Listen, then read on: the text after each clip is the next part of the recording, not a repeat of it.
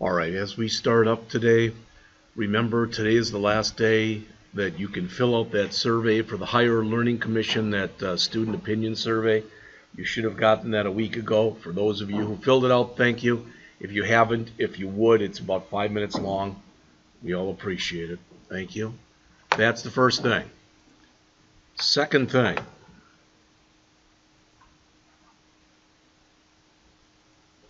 Now, you got this email from me earlier this week, so I'm going to take a minute to go over it. The homework for Chapter 3 was problem number 1, which we did in class. That was that centimeter to inch, whatever the heck it was. Number 2 was the projected raises. Number 3, which we also did in class, was the move estimator. All right.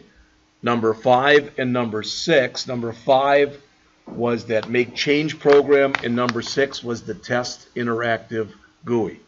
Those are all due, all right, all of those are due a week from today, all right, on the 23rd, along with the debugging exercises 1A through 1D on page 131. There were some questions. A few people have come up and asked. They said, well, that's just a C# file. What are we supposed to do with it? Just give me a couple sentences and say, line 3, they didn't put a semicolon on the end. All right, line 2, they spelled main wrong, or whatever. That's all I'm looking for. All right.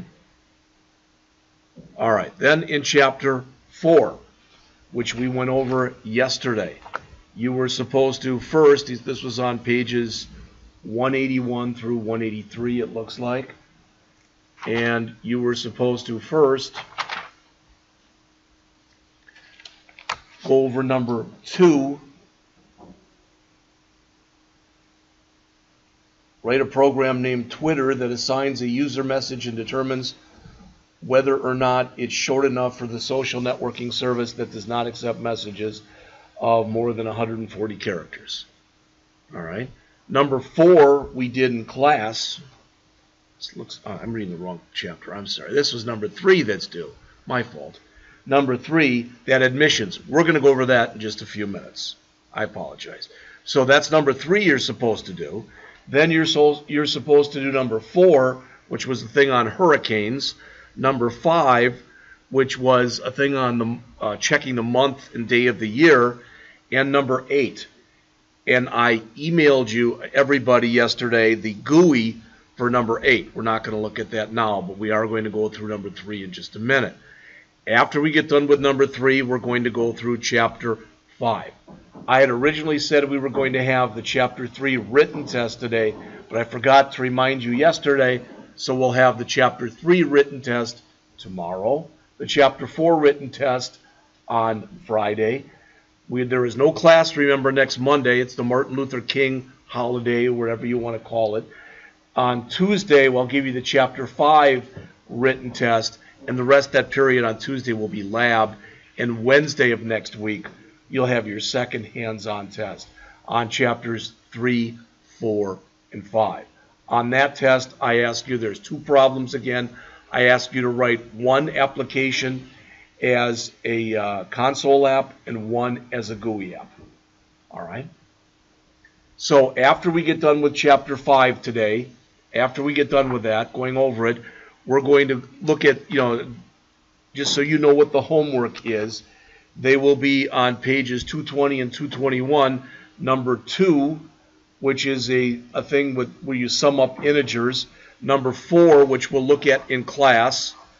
Number 6, which is on a multiplication table.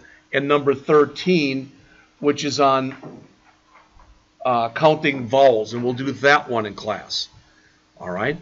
My hope is this is the end of the lecture for the week because we went through 3, 4, and 5. But I'd like to go through tomorrow that problem and then Friday that problem and spend no more than an hour on each one. Then you should have 9 o'clock until 11:55 both days to work on homework. If you're behind, okay, I'd like it turned in. Remember, every day we go through a chapter, we look at the chapter reviews afterwards. You doing those chapter reviews are due the day after the chapter. All right, so the day after we go over the chapter reviews are due. People are turning them in different ways, some very creatively. That's fine, as long as I can read them. All right. So with that said, what I'm going to do right now is I sent you an email again earlier this week, and one of the things that was in that email was the GUI. Actually, there were 3 GUIs, or 2 or 3 GUIs I sent to you, and I've got more that'll be sent later today. But the point is, on those GUIs, should have a folder here. Come on.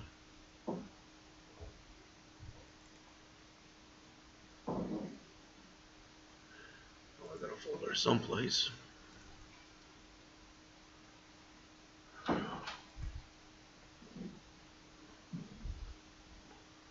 Well, this is what I'll do. Oh, that was what it was? Thank you. I'll take your word for it. Yep. So I sent you this. This had the move estimator GUI, thank you, that we did as a class yesterday. It had the GUI for the rock, paper, scissors, and it had the GUI for the admission. So I'm going to copy that admission one in there. It's a little bit longer than what we went through yesterday, but it's going to allow me to do a few things. Then after we get done with that, we'll take a break. We don't finish all of it before the break, that's fine. We'll take a break by 5 to 9 or so.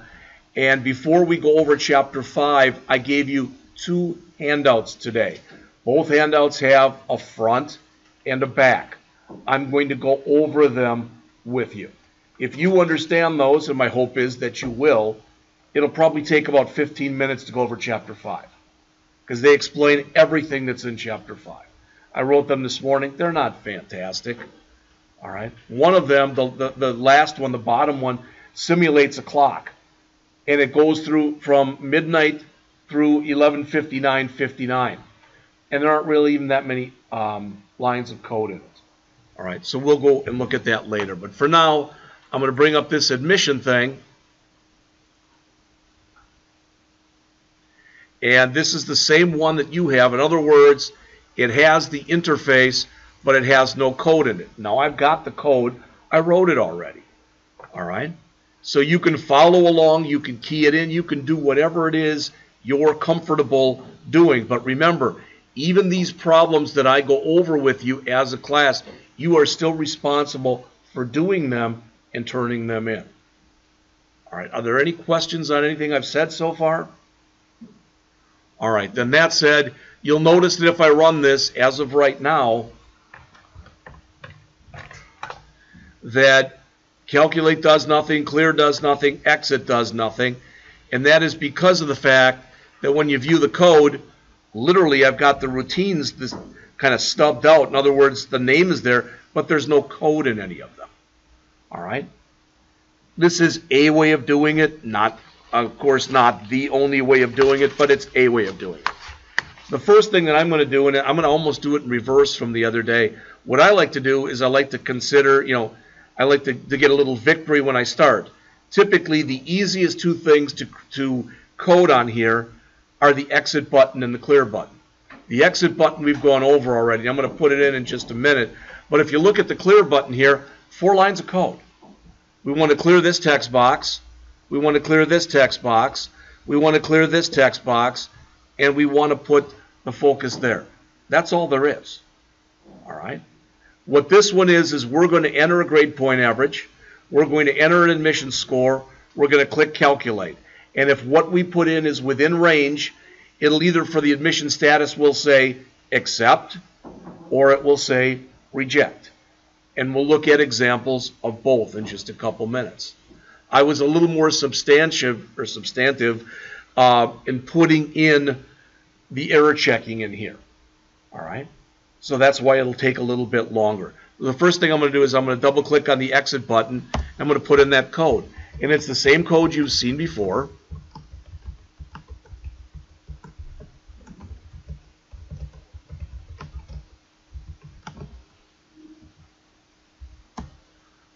So remember, this thing that's right here, when you do a message box.show, the first thing that appears there, all right, that is the message itself that goes in there. Then after the message, we've got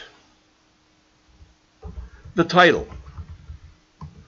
Doesn't have to be the same thing, can be the same thing, doesn't matter. Oops, I don't know what I did there.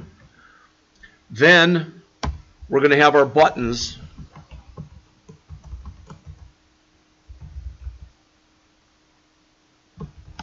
And I'll have just a yes or no. Yes, if you press yes, you want to exit the program. No, if you don't want to exit the program. And then finally, an icon. Now, when you start to go through this, I haven't really gone through this in a lot of depth and breadth of coverage, but even if you're typing, just please stop for a second and take a look up on the screen here. Oops. When I type in message box icon, and if I spell it right, and I put in here dot, it shows me the different kinds I can put in. That is IntelliSense. So I can either, in here, that I'm asking a question, so I'll use question there, and it'll put in a question mark. I might have used information before. It's not that big a thing, all right? But really, the thing that says error that's right there, that's the one that's got the circle with the red X in it. You should only use that if somebody's made an error. This is not an error situation. So I could make it information, I could make it a question, but really I am asking a question, so I'll choose question here. Again, I think I probably chose information before. It's not that big a thing. Equal, equal, and that's dialog result dot yes. So again, what that's saying is what I did right there, and you got to spell it right, and result, there we go. And what that's saying is if I did all that and I pressed yes, application dot exit. Is everybody cool with the fact as far as what's happening here? Does this make sense to you? Because if it doesn't, this is the time for you to ask. And again, I've shown you this before. That's going to build this. It's going to build it's going to have, in capital letters, exit program with a question mark and an exclamation point and a question mark. Then underneath that, it's going to have a message that says exit the program now with a question mark. And it's going to have a yes button, and it's going to have a no button, and now it'll have over here a question mark. Does that make sense? All right. And what we're saying is, if I click this one right here, remember this is an if without an else. So if I click the if, I want to do that action, which says to close the program, end the program, whatever you want to say. And if I click the no, nothing's going to happen, which is exactly what I would want right there. So I'm going to save this. I'm going to run it. And if I click exit, there it is. Do I want to exit the program now? No, nothing happens. Run it. Exit the program now? Yes, the program exits. All right. And I tend to write my exit button virtually identical to that, other than, like I said, whether it's question or information. Every program I write. You should always give the user an out. Does that make sense to everybody? You can ask them. Don't assume that just because they click the exit button, they want to exit. They could have clicked it accidentally. All right? What we will eventually do, just so you see this, in fact, I think I'm going to do it in the program today, all right, is I'm going to grab this code that you see right here. Don't do this now. It's fine the way it is. But I'm going to grab this code. I'm going to remove it. And I'm going to write a new routine that's called exit or not. All right? Then I'm going to put that right underneath here. Private, void, exit or not. And I'm going to paste that back in.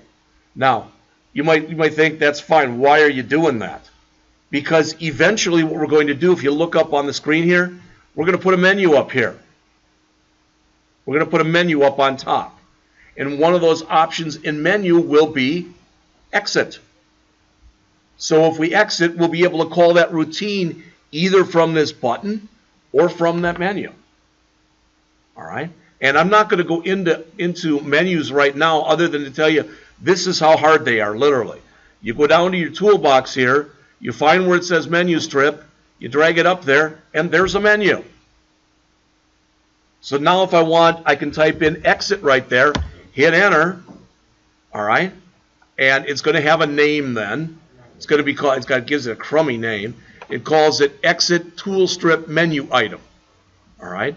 I'm just going to change that for now to menu item exit. Again, we're going to go over this in a lot of depth and breadth of coverage later. All right, but there's an exit. Then I double click on the exit, boom. I say exit or not. All right, now notice that when I run the program, I can bring up this by either clicking right there, or I can now click right there. That's all there is to it. But I'm calling the same routine from both the exit menu item and from the exit button. All right? And the reason that you might want to consider doing that, and again, we'll get into menus in a later chapter. Don't worry about putting it in right now.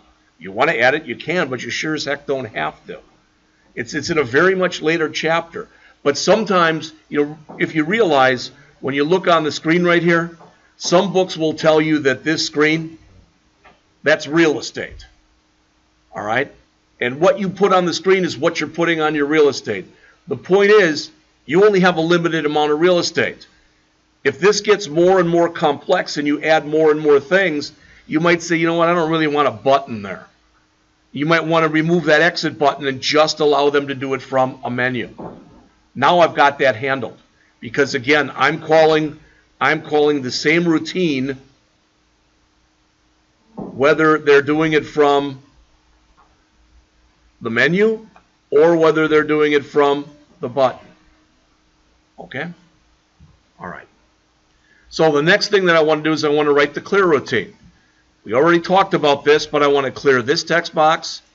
I want to clear this text box. I want to clear this text box. And then I want the focus to go there. All right? That's not always what you're going to, you may want to do other things when you click clear. Not in this program, but in other programs. If I'm accumulating something and I click clear, I might want to set all my accumulators to 0, as an example. But for now, I want to come in here and I want to say text box, and I want the grade point average dot text equal to double quote, the text box, what was it, admissions status, I think. No, that's admission test score. Dot text. I want that to be equal to double quote. I want the admission status, okay, dot text be equal to double quote. Finally, I want this dot focus. That right there is the entire clear routine. That's everything. There is no more. I'm clearing all 3 of my text boxes, and then I am setting the focus back to the top text box. All right? I see you're typing, which is fine. Are there any questions on what's being done there?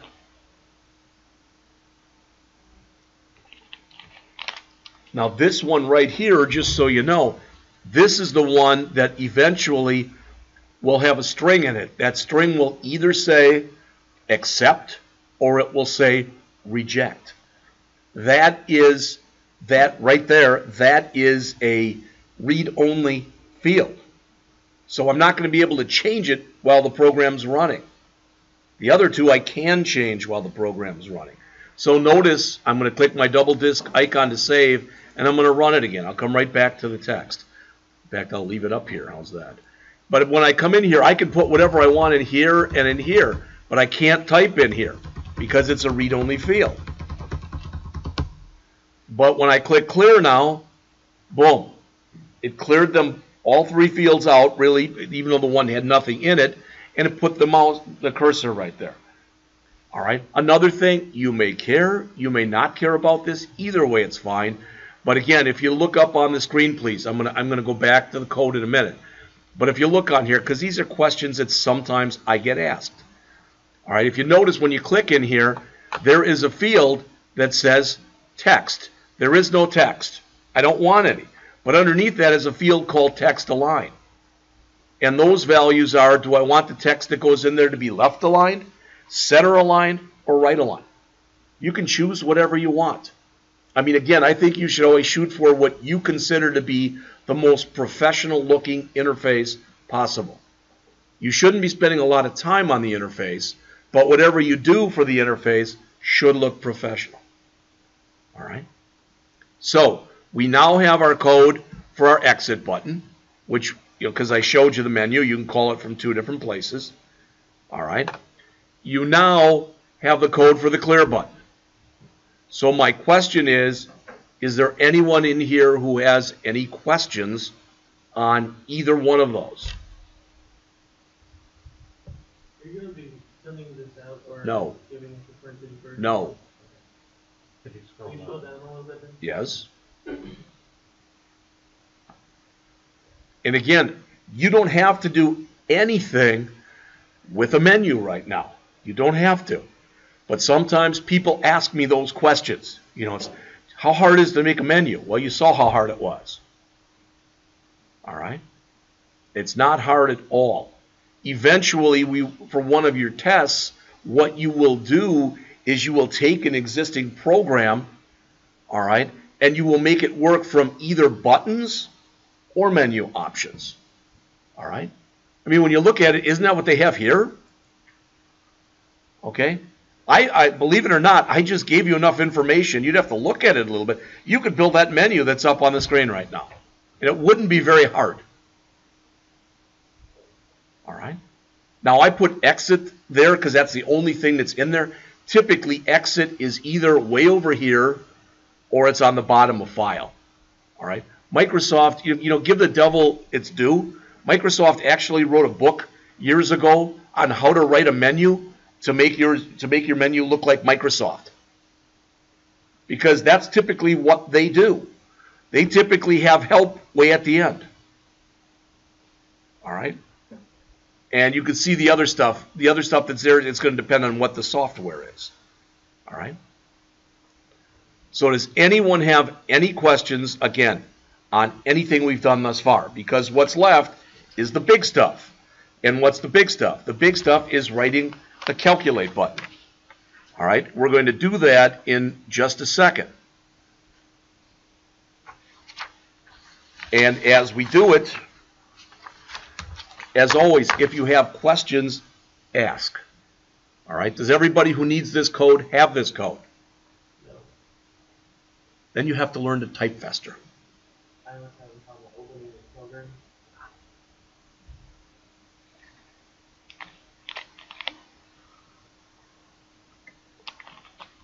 Then what you might want to do is, if you've got power going to your machine already, is to open it up at home. Even if you close the top, it should remain open then.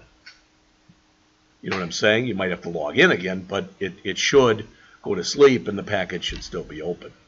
Now, if you're a slow typist, and I had one of my students who graduated last May, was one of the slower typists I've ever seen.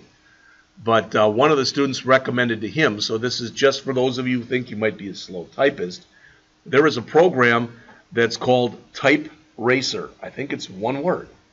And literally what it does is it has you're a race car, and the faster you type, it's like you're competing against other cars. He found it enjoyable, all right, and he became a better typist. I'm not saying he was the fastest one in the class. He definitely was not, but he did become a better typist over time. All right, now does everybody have it? So that's the exit code, and again, that was the clear code. All right, so I'm expecting that on your next test, if I tell you to have calculate, clear, and exit buttons, that you know how to put those in and you know how to make them work. All right? Again, that doesn't make any sense for a console program. My hope is that once we get into Chapter 6, the majority of the programs that you'll want to do console-based. All right. So the next thing to do is the calculate button. But before we do that, I'm going to come up near the top of the program because I actually declared 10 different constants. All right? And you might say, that's a heck of a lot of constants. Yes, it is. 2 of them were for the maximum and the minimum GPA. And I said 0.0 was the minimum GPA, 4.0 was the maximum GPA. I know that in high schools now you can get more than a 4. You know what? I don't care. All right, I'm just saying 4 is the max. So that's 2 of them. 2 of them are for the minimum test score and the maximum test score. And I'm imagining the minimum test score you could get would be a 0, and the maximum test score you could get would be 100. All right, maybe that isn't true, but that's what I put in. Then I have one that if you put in a GPA that's either out of range or you put in a GPA that's non-numeric, I've got one that'll handle that. That's 5. I've got one that'll handle your test score if it's not numeric, or if it's either not numeric or if it's out of range. That's 6. All right. Then I've literally got a message that's going to print out that says minimum GPA 0.0, maximum GPA 4.0, minimum test score 0, maximum test score 100. I'm going to print those out. So like I said, these are the 10 constants I declared. You can say, wow, you kind of went constant crazy here. Okay. All right. But there are going to be times when you take a test that at least for some of the things you're working with, I'm going to ask that you create constants. By and large, if you create constants with good names, by and large, it makes your program more readable. All right, so here they are. So I'm going to declare and initialize my program constants. And notice when I do this, please look up on the screen. They're not in any method. All right, what does that mean? That means that they're not just program constants, they're global program constants. They can be used anywhere within the program. And I don't have to do anything special to use them in the program.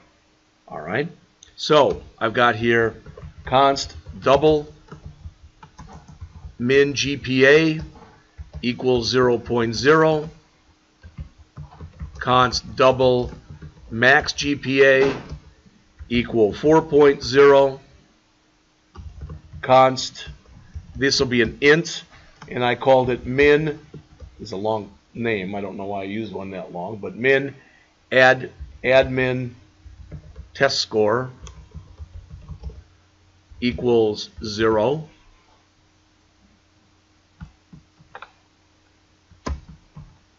Then I have a max admin test score, which I set equal to 100.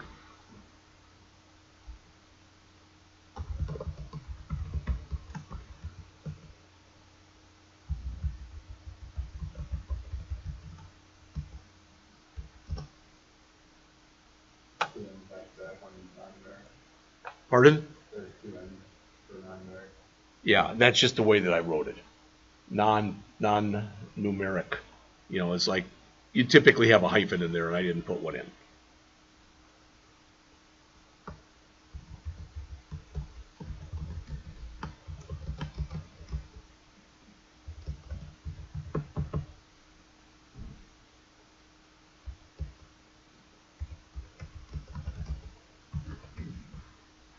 Right, so this is getting too big, so I got to shrink my screen size down just a tad.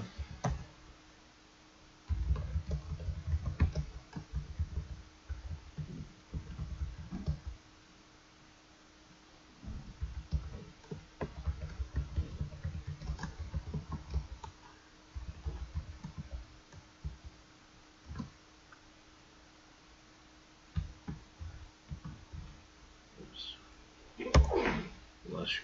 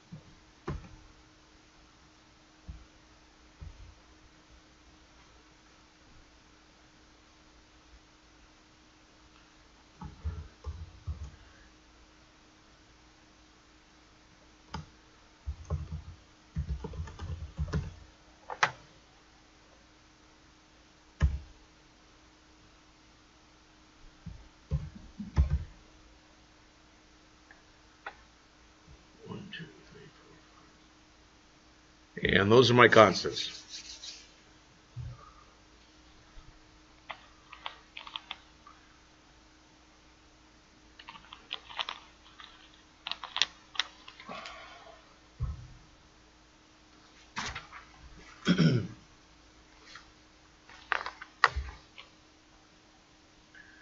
I'm going to switch back just for a second to the GUI. I want you to see something, okay? Hopefully you all understand when you look at this. I'm going to need 3 variables in my calculate program. I'm going to need one variable that's going to be a double that's going to represent the GPA. I'm going to need one variable that's going to be an int that's going to represent the test score. And I'm going to need one variable that's a string that will either have the value reject or accept. Does that make sense? So those are the 3 variables that I need to be manipulating, all right, as the program is going.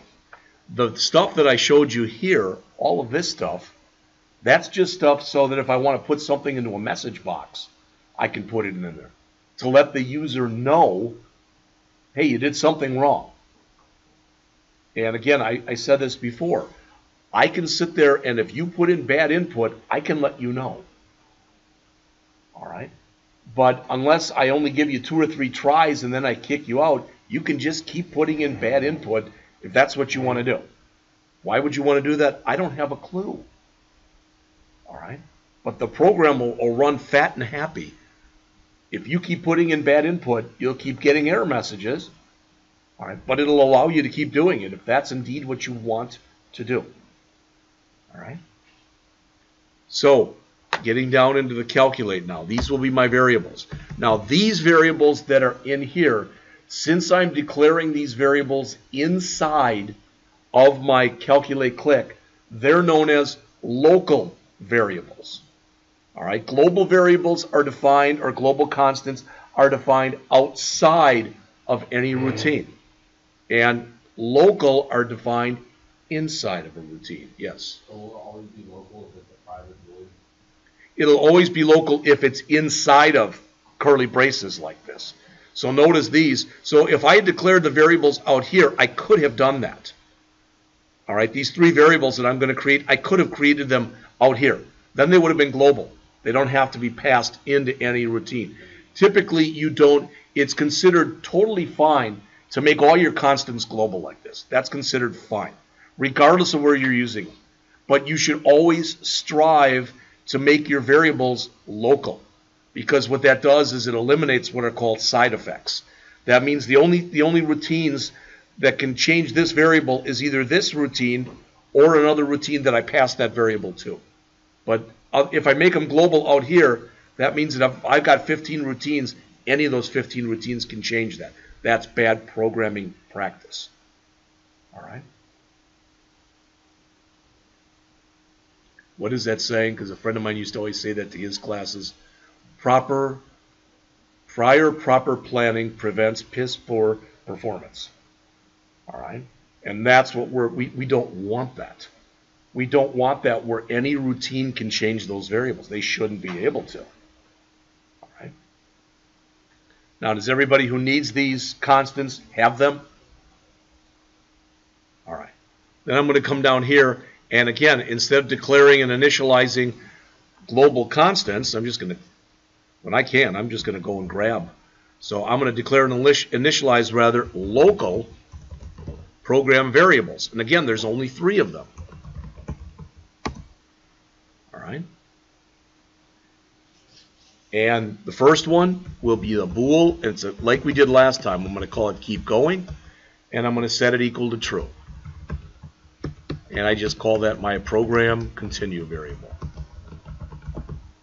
All right, the second one is a double, and it's GPA, and I'm just going to initialize that to 0.0, and then I'm going to have an integer for my test score, and I'm also going to initialize that, but to 0. All right, so what I should do, pretty this up a bit.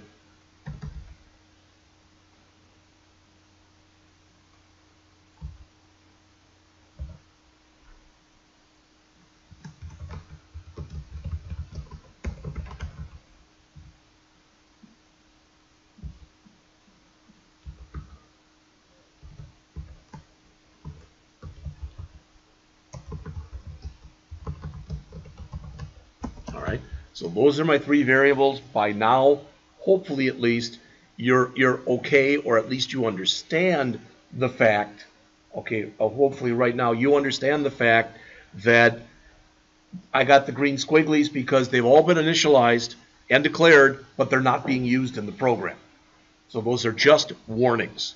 If you put your mouse over here, it'll show you that, and it'll say, if you click that down arrow, it'll give you the chance to get rid of them.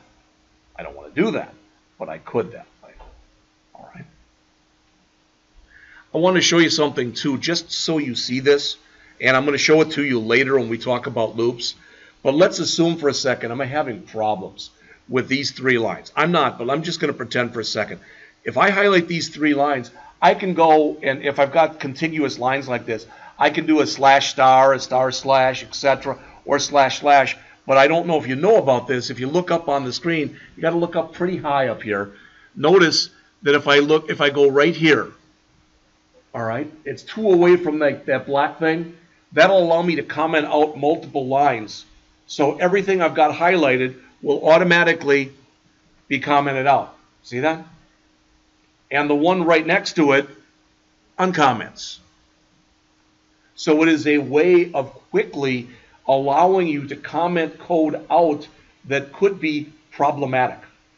All right? I mean, you can do it line by line, but if you've got 30 lines, you want to use the slash star and the star slash. All right? But that's just kind of a quick way of doing it. All right. So I'm going to be working with this, keep going. Now think about what we want to do here. The first thing I want to do is make sure that that's numeric. All right, we've done this before, but I'm going to take it a step further. Okay, if I call that isNumeric function and it returns true, I think you'll all agree we put a number in there, but we don't know if it's a valid number or not.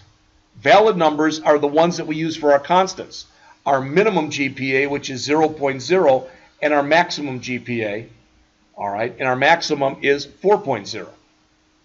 So I'm going to put a test in there that's going to check for those.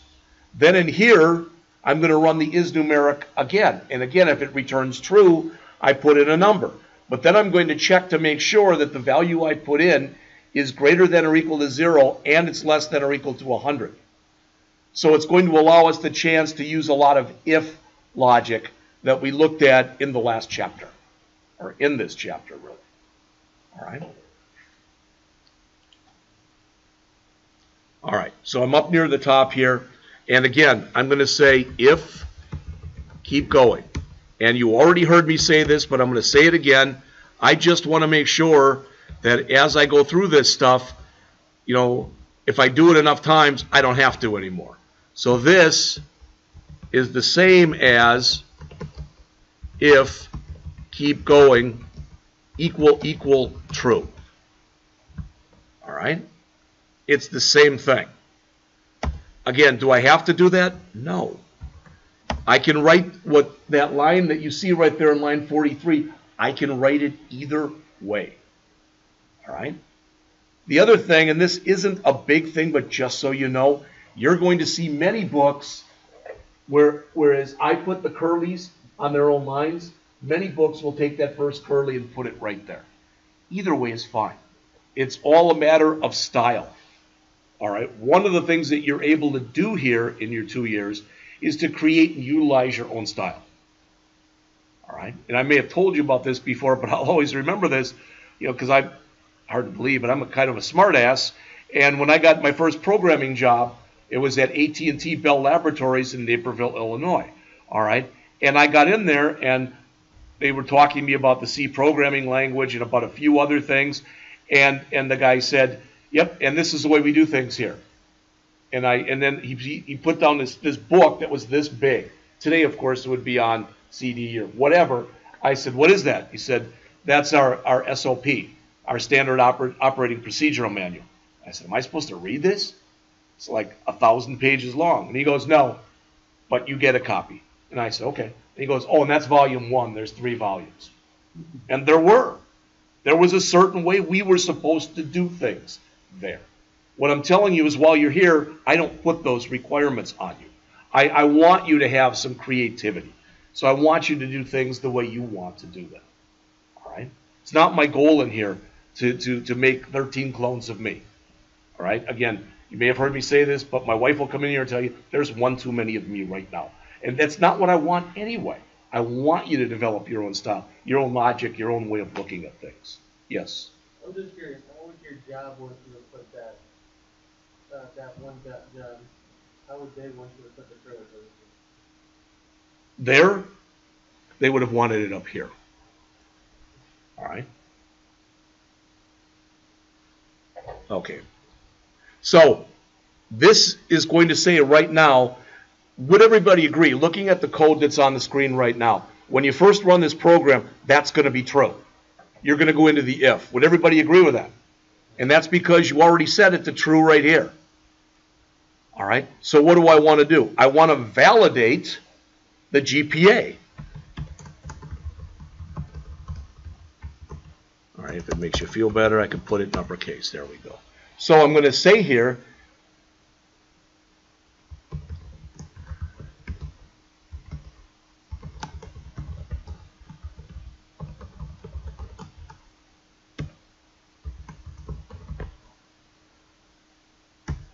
and again, what I am most concerned with is that you understand what's going on in that line of code. If you do, then I'm doing my job. If you don't, I'm not doing my job. And don't worry, it's not going anywhere, but what I'm going to do is I'm going to take this and just move it down a couple lines. So now you can see the is numeric. What that is numeric, we're going to write that in just a second. But what that's going to do is it's going to return true if what we passed into it can be converted to a number, and it's going to return false if it can't be converted to a number. Does that make sense to everyone? And I literally kind of scoured the internet, and I was lucky because I found it fairly quickly. I wanted to find a very small routine that would do an is numeric. Like I said, I was lucky. What do I mean? It's 2 lines long. That's all we have to put in here. So I'm going to take this right here, and I'm going to write that is numeric, and it's going to say double test. And here it's going to say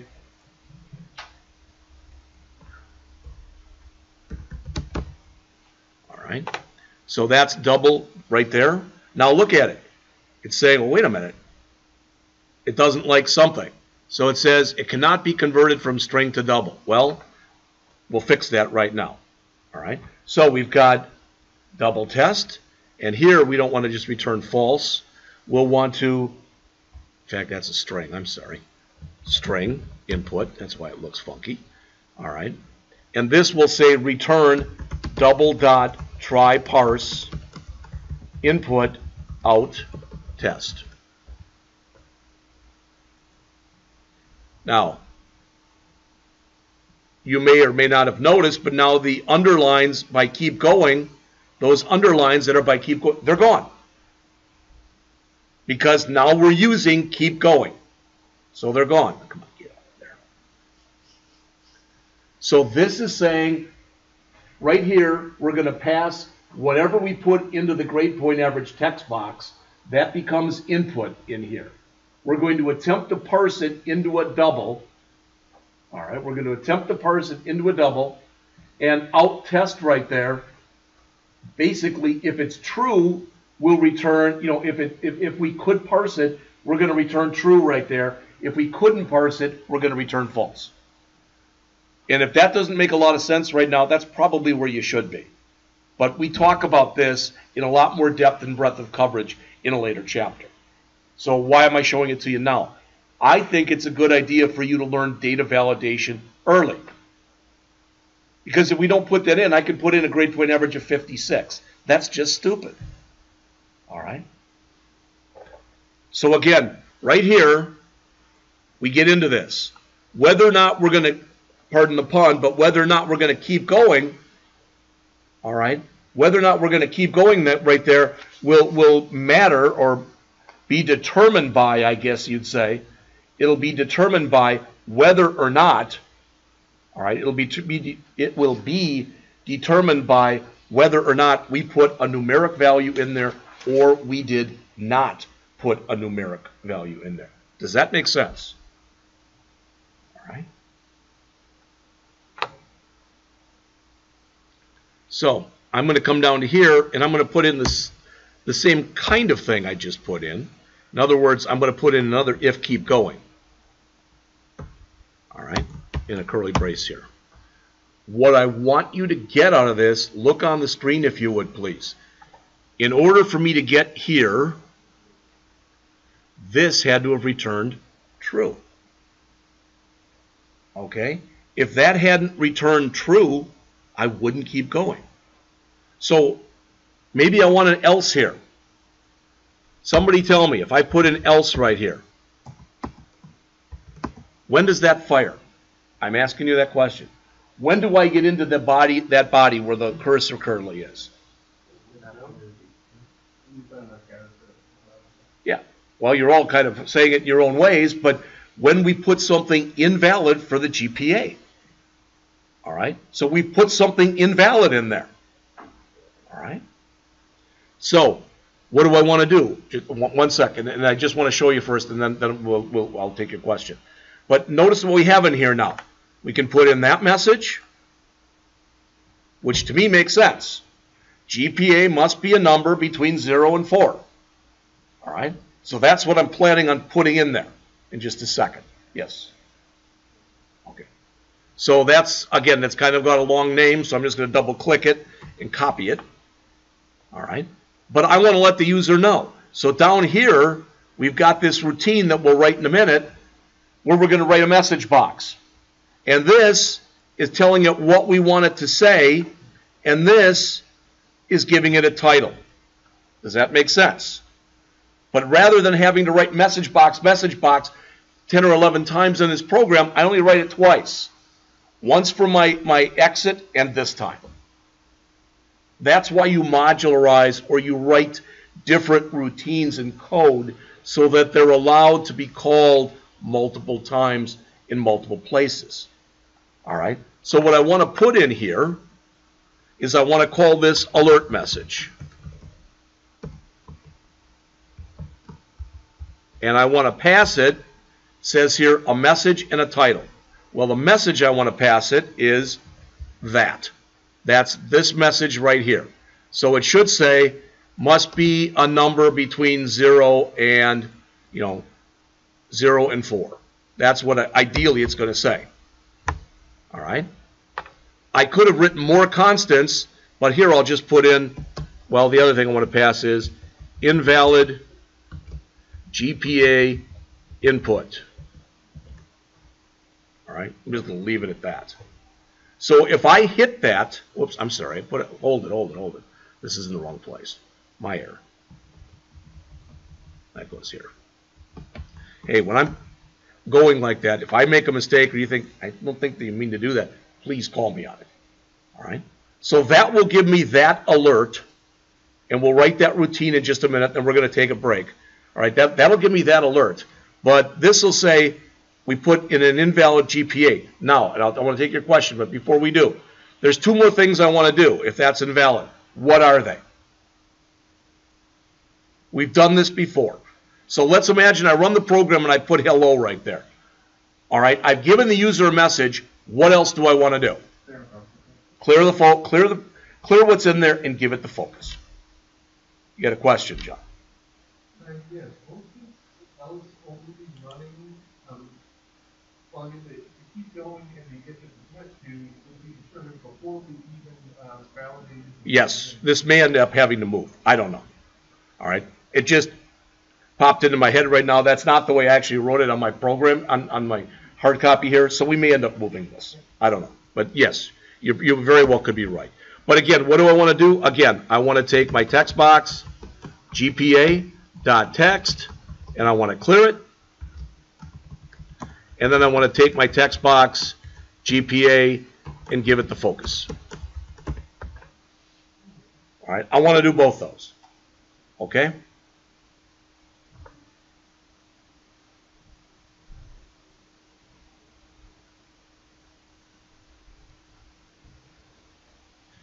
I'm going to write the 2 lines of code that we need to put into that alert message, and it's actually one line of code. We're going to put that in there, and then we're taking a break. Does everyone who wants this code have this code up to here?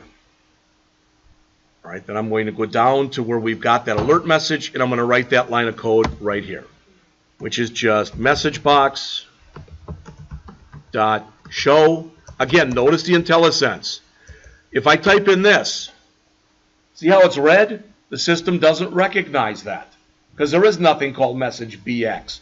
But if I put in an OX, it turns blue, a light blue, meaning that it's recognized by the system most of the time, not always, but most of the time when you get that color blue and you put a dot there, all right, it shows you the different methods you can call. I want to call the show message. Oops. I want to call the show message right here. And what do I want to do? Well, I've got a message that I'm passing in. I've got a title that I'm passing in. And this is going to be called if there's an error. Boy, oh boy. So I'm going to say here message box buttons dot OK and message box icon dot error. So now I'm letting you know you did make an error. I'm giving you a message. I'm giving you a title. I'm giving you just an OK button. There's no yes, no button or something like that here. You made an error. I'm letting you know. You click OK, you're telling me you know you made an error. Does that make sense? All right. John brought up a good point before. I may have to move the code that's up here. We may have to move this. But for now, I just want to see what it looks like, and then we're taking our break. So I'm going to run this, and I'm going to put in garbage here. I'm going to click calculate, and yeah, it looks like I got it in the wrong place. All right. So I'll take a look at that during the break. I want to give you a decent break. It's 9:02. Let's start up again, please, at 9:15.